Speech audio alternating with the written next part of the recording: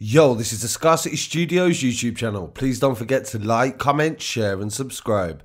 And our sponsors are Alpha Claims and Hire Birmingham, the leading and best accident management company. Get a replacement car anywhere in 1 hour. I covered the initial murder of Tashan Daniel, the senseless killing that took place in a tube station. He was an Arsenal fan and I'm sure he would have been thrilled that Arsenal have just won the FA Cup. This took place at Hillingdon Tube station in northwest London. On the afternoon of the 24th of September, the aspiring athlete Tashan Daniel kissed his dad goodbye and left the house to go and watch his favourite football team. Within minutes, the 20-year-old lay dying at Hillingdon Tube station in northwest London.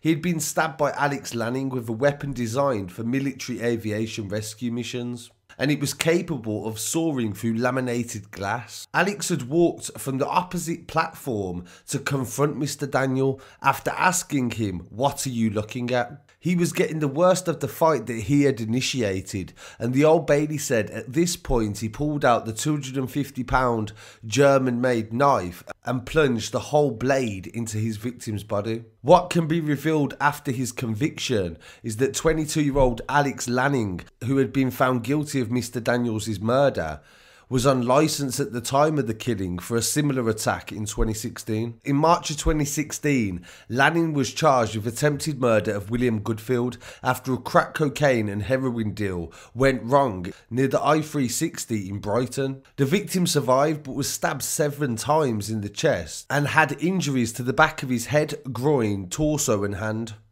He was aged 18 at the time, and Lanning pleaded guilty at Lewes Crown Court to the lesser charge of wounding with intent and supplying Class A drugs. He received a 4-year sentence but was released in 2018. The family were angry at the fact that he still had his liberty and he was free at the time to be able to kill their son. The family also have a petition as well, so if you wish to sign the petition, which tens of thousands of people already have, it is to encourage the government to heighten the sentence around knife crime. Tashan's father said, "It was a real shock. I was horrified to hear what someone had done.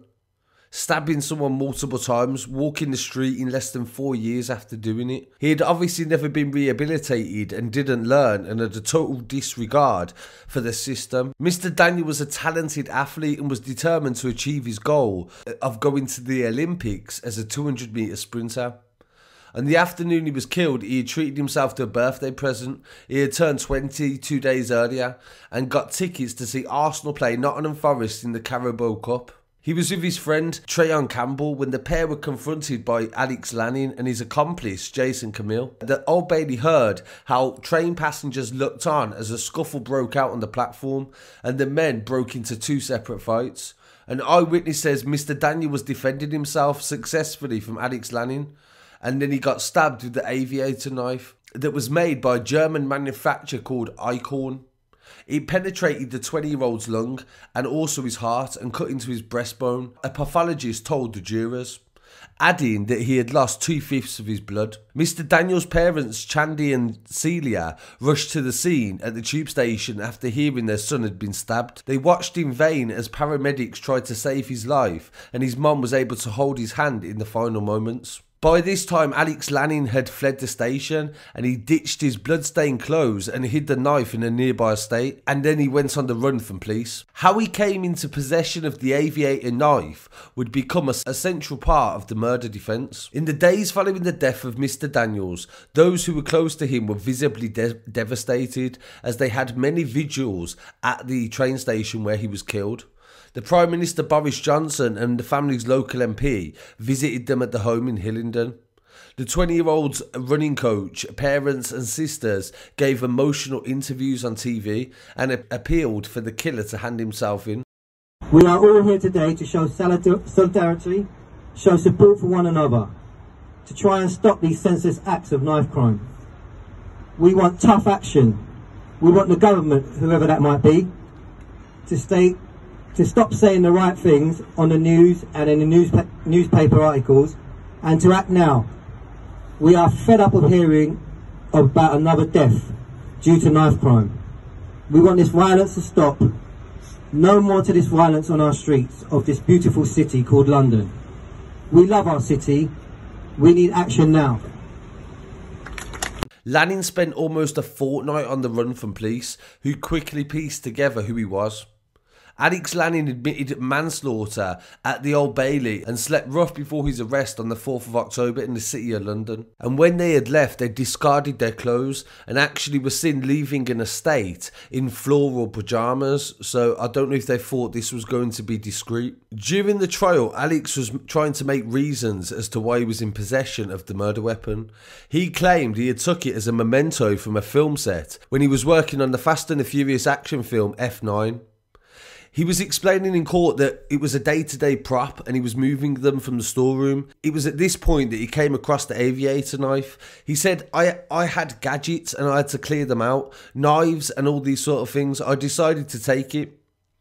But the jury heard from the Fast and the Furious property master, Chris Cull, who said that Alex Lanning only ever worked cleaning and unloading trucks at the Warner Brothers studio in Hertfordshire.